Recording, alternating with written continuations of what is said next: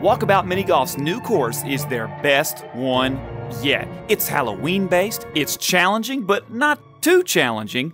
It has lost balls, it has hard mode, just like all their courses have, it has a new putter. Which, unfortunately, I kind of got stuck on clue 11, but that's another story. When you first enter the course, they have you in what they call God mode, where you are larger than life and you see virtually everything in the course. It's like this giant spooky dollhouse sitting in front of you. And it's really cool because you can see the little ghosts going about their business inside of there. And a cute little touch they put in there was the ghosts have the same style head that you have in Walkabout Mini Golf. But when you're inside the course, the ghosts aren't visible. That's a great little spooky touch that they added. They also added some settings that you can toggle on and off for this course specifically. I personally left mine on, don't know why you toggle them off, but they're there for you should you need them. Just like all their courses, they have lost balls, some of which are the same basic patterns as before, but with new colors. And then there's the unique balls that you can't find on any other course. My favorite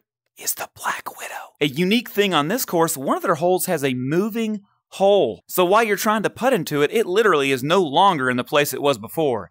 I gotta admit, that was pretty tricky. Even though this course is challenging, I managed to get not one, not two, but 3 holes in one somehow. I don't know how I did it. I didn't play the hard mode course all the way through yet, but they definitely have some things in there that would have kept my holes in ones from happening on the first course. Something kind of cool about the hard mode, it's in black and white.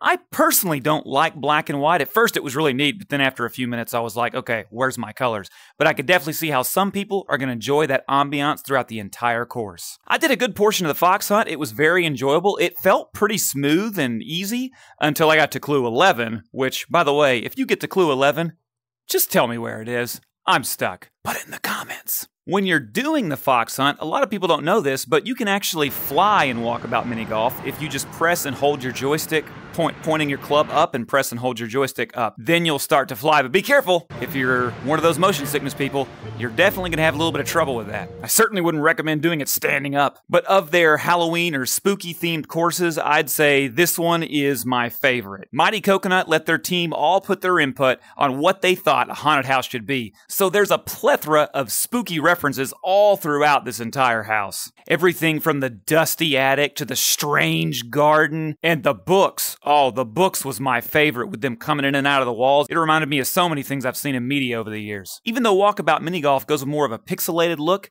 the graphics are amazing, the scenery is beautiful. I never can get over how good of a job they do at making these little boxy looking things look so good. The house is incredible. It has every room you could imagine except a bathroom, so I'm wondering, maybe that's how they died. But nevertheless, the house is full of all kinds of great things to look at. Now, the individual holes themselves, they're a lot of fun.